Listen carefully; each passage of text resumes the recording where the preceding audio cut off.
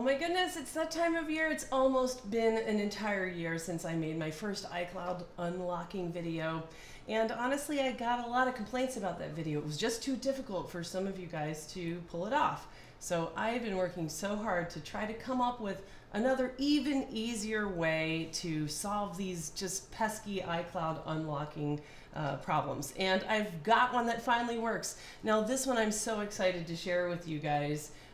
This one has come from us spending so much time troubleshooting all these phones and thinking, how could we interfere with the process where the phone is kind of communicating with Apple during that verification step when you restore the phone. If we could somehow just scramble that communication, take a couple of the ones and zeros and flip them around just a little bit, just enough to confuse the Apple servers, then we might be able to actually pass update or pass restore. So that is what we've been able to do, and you'll never believe how easy it is. Let me show you. I've got an iPhone here. This is an iPhone 7. Here you can see this iPhone 7, and we can click to see these are its numbers. This is an iPhone 7 for Sprint, and I'm going to connect it to my computer. Actually, let me pull up the iTunes window so we can kind of watch this together. This one's annoying because the home button doesn't work.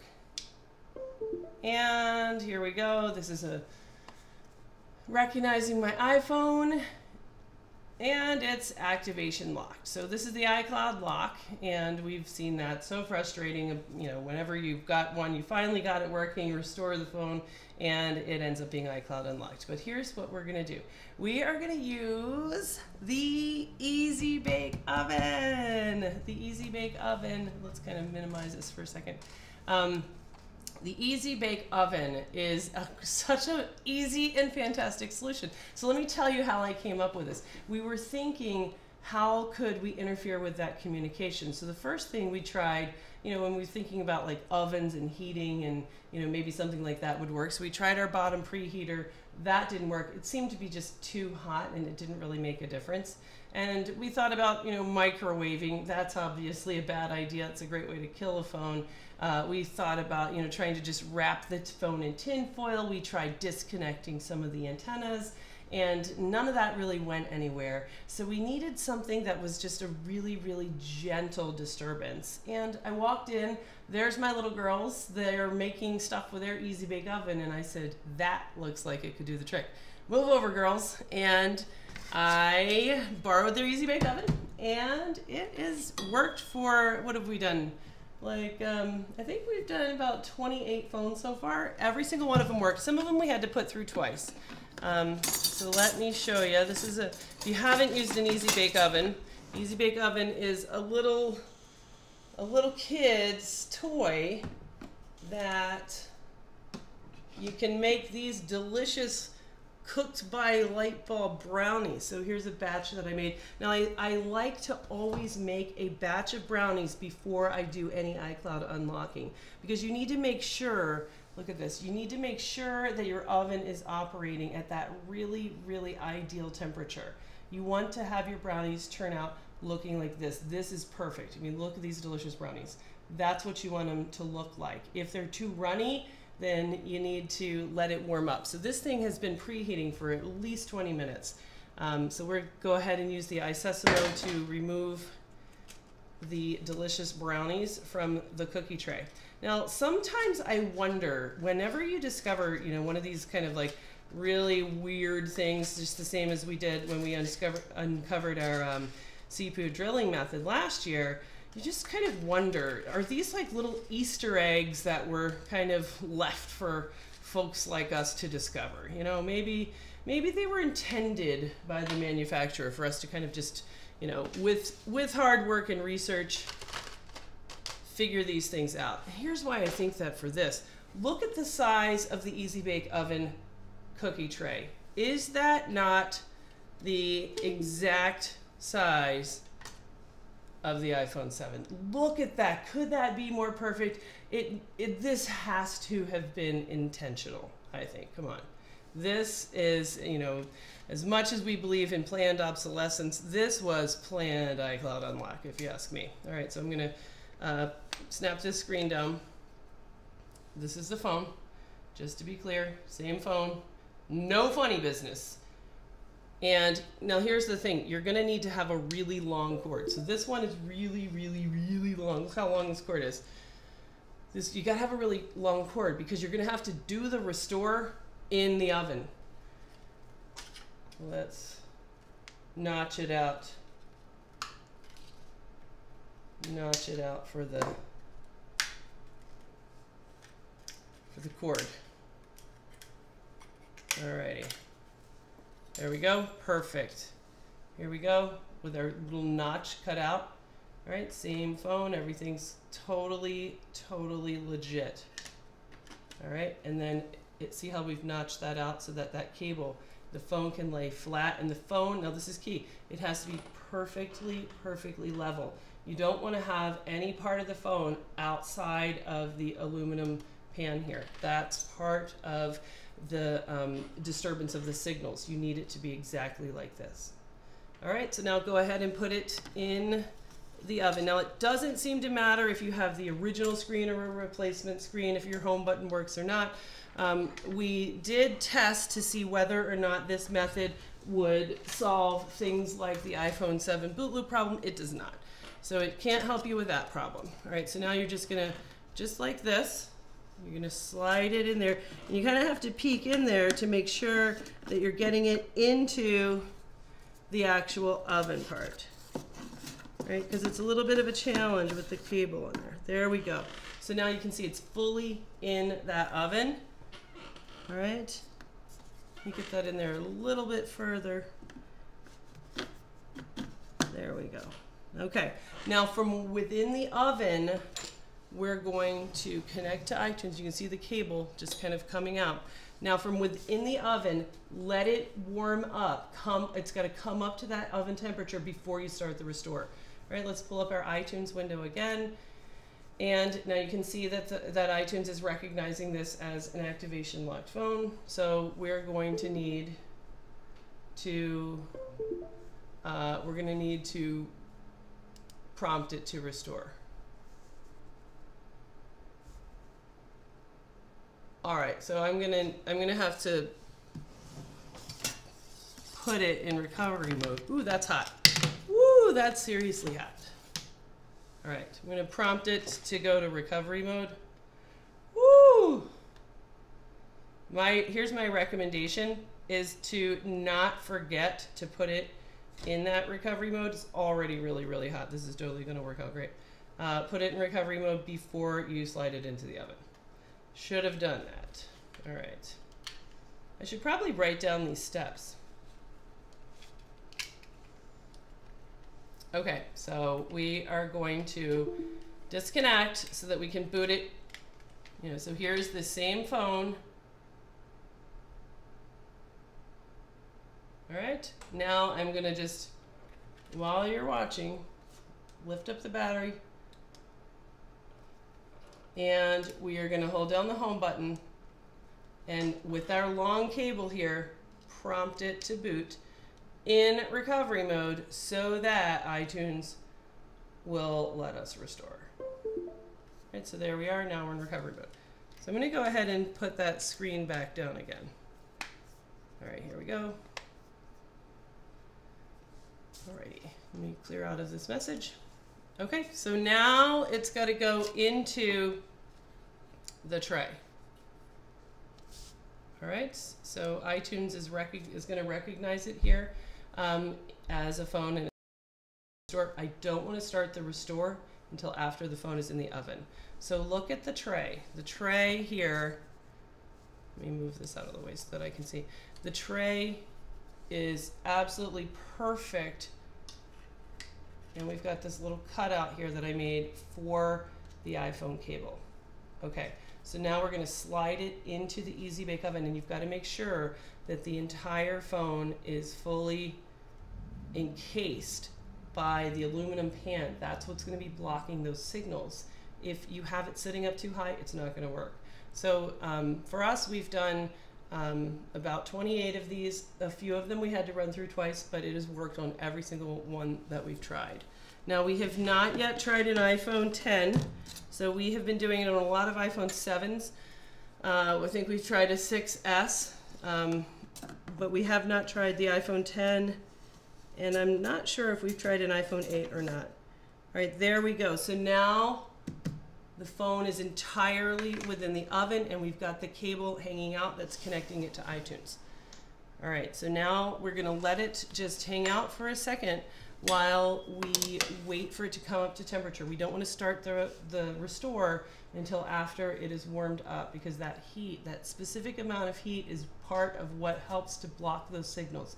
Because the phone will just fail to restore if you've completely blocked the signals. So it needs to be this very specific partial block, or else it's not going to work. And so that depends on having the EasyBake oven, and it has to be preheated, so you need to bake that first batch of brownies in order to make sure you're at the right temperature.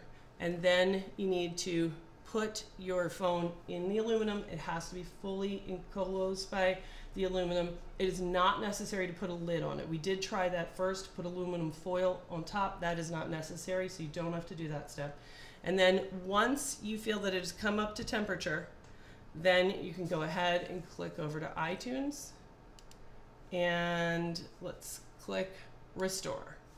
All right, so now iTunes is asking me to restore an update, and I'm saying yes, and now you can watch the restore taking place. And you know, if you're one of these kind of conspiracy theorists, and you know, if you're a skeptic, totally understand. I don't think that you should just automatically believe everything that you see on the internet. Then you're going to want to match the number on this phone that we've been looking at with that number on iTunes to make sure that this is indeed the same phone. All right, so we're going to just let it go through the restore process. And, you know, this takes some time. So what I've started doing in this section is trying out some of the other EasyBake oven products. So we've got our, you know, there's no need to waste these delicious looking EasyBake brownies. So I like to whip up a batch of the EasyBake frosting. Now, I do think it's important to get a vegan frosting. So we got the vegan kind here. It's a little thin, I think. I'm not sure if you can really see that. So I'll just kind of frost these. Let me check and see how iTunes update is going. It should be fine, but I want to check in on that. Where are you, iTunes? Restoring. All right, so it's restoring, seems to be going through. So somewhere around here, when it gets to a verifying step, that's when the signals are going to be just disturbed, just flipping a couple of ones and zeros, just enough so that it sounds kind of staticky, but that it can still be conveyed as largely okay. So it just kind of has to sort of gray out the actual you know, UDID of the phone in order for Apple to think, okay, that's okay, and pass restore and unlock the phone. If it is not quite noisy enough, then it will restore, but it'll still be iCloud locked. If you have the temperature up too high, like when we were trying real ovens or the bottom preheater, then it will just fail restore. So we'll see if it's going to go well for us on this batch. Meanwhile, I'm going to just go ahead and put some of this delicious icing on these awesome looking brownies. Hopefully when the phone completes the restore, it will be iCloud unlocked, and we'll be able to set it up as a new phone, which will be fantastic to get a phone back into service. I'm going to do another one of my little brownies here. Looks like the restore is proceeding as normal. Now we won't know whether or not it worked until the end. I think next time on the frosting though, I'm gonna use a little less water. I've been using just some bottled water to make the frosting, so that's pretty easy. You can just follow the instructions from the EasyBake oven manufacturers. and that should work out. So while that is continuing on, it says restoring. Looks like that's going to be a go. I am going to try out this new thing. I have not used these before. This is the EasyBake Rainbow Crystals. So that will be a fun little Easter treat. So let's see how that looks. Oh, that's definitely really cute. Looks like Easter. Look at that. Now, isn't that just incredible? That's going to be so great.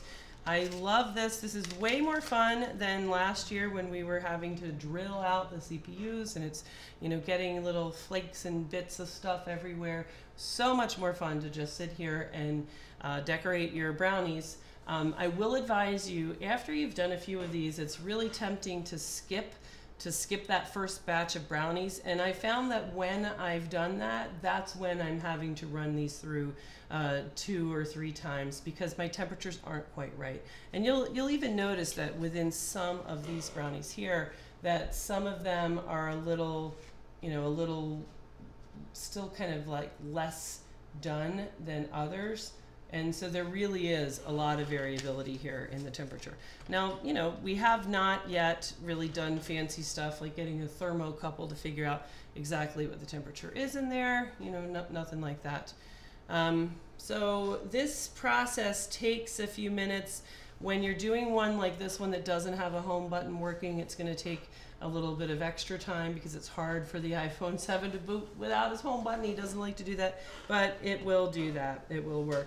I will tell you that using, you know, it's hard to find a long cable like this that's a certified cable. It is, as always, really important to stick with your made for iPhone certified cables because those things have the right chips. You'll find that the copy cables will tend to fall apart or they won't be able to withstand the heat in the oven. So that has happened to us a few times. Let's see.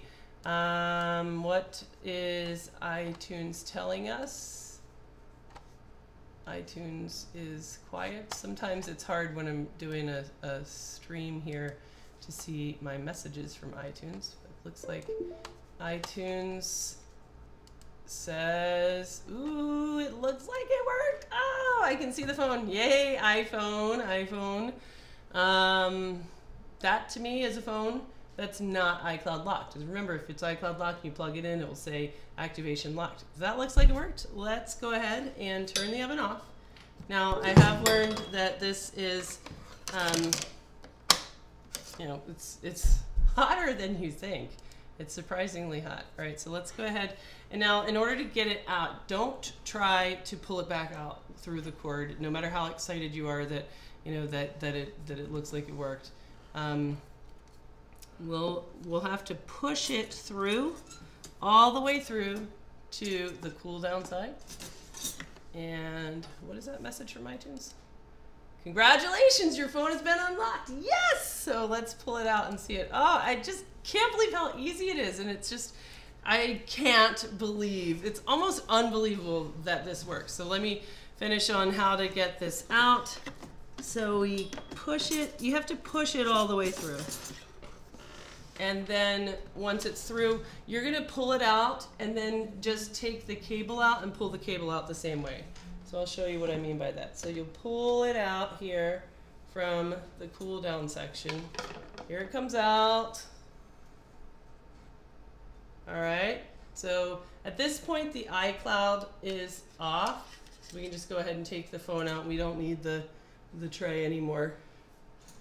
Now, I like to, you know, I'll use this tray, but it's, you know, I like to replace them. I get a new tray. You can just order the new tray online and then just kind of cut out a new notch for the cord.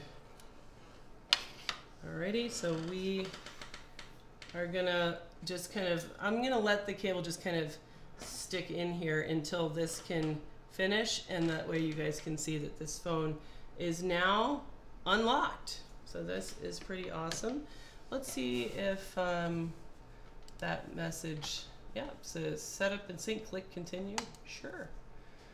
Continue. We'll set up as a new phone. Continue. Syncing phone. Ready? Here we go. All right, so this home button doesn't work, but I do want to show you guys. There you go.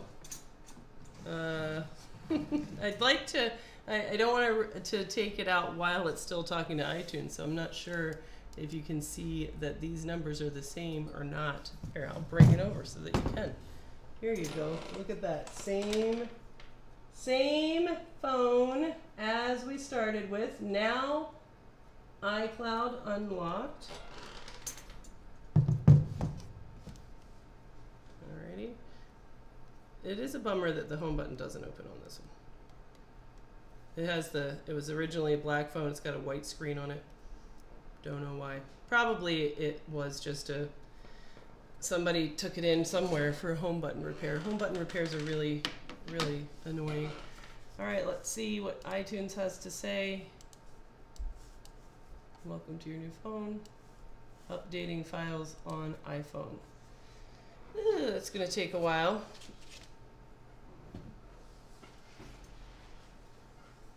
Alrighty.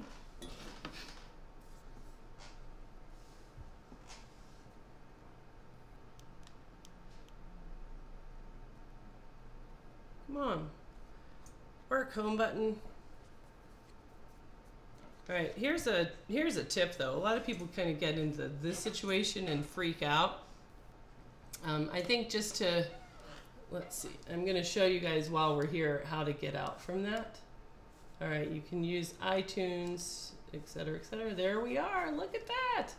It named it Jess's phone, since my computer is named Jess's computer, and it is, you know, recognizes this phone just fine. Alrighty, so let me show you how to get past this, just kind of for fun. All right, so we'll take that off. I'm gonna now disconnect from iTunes. And here's how to get out of this. Whenever you're stuck with a phone that doesn't have a home button, so that's broken home button, you can hit, if you turn it off and slide to power off, and then wait for a second. When you turn it back on, it will be at the choose your language, and then you can click through finish setup, activate it, and then you'll be able to use accessibility settings to give yourself that on-screen home button, so then you can actually use the phone, or you can always take it to Apple since it's iCloud unlocked and get yourself a new home button. Let me show you how to get out your cable. To get your cable out, you're gonna need to like poke the oven door open again. And I just kind of want to show you guys that, you know, like that nothing weird is going on. There's nothing else. How do I do that? There's nothing in this oven. See? You can see all the way through. Nothing in there. No funny business. Nothing weird. Straight up normal EasyBake oven. There we go. And we're gonna now turn this phone on. It's gonna take a long time for it to boot. So we're gonna leave it here for it to boot up while we finish decorating the rest of these guys, just to kind of be complete. Takes a long time. This is taking a long time because it doesn't have a native home button, which is a drag. I didn't have another one for an example, or else I would have sped up, because I know nobody likes to watch long videos. But I was just super excited to share this solution with everybody. Maybe there's still time for you to unlock. Yay! And here we go. Quick start, set up manually. And that we're just kind of at our standard setup. So we're gonna pick Wi-Fi, continue past privacy, it's failed on the Touch ID. We're gonna do no passcode, don't use passcode.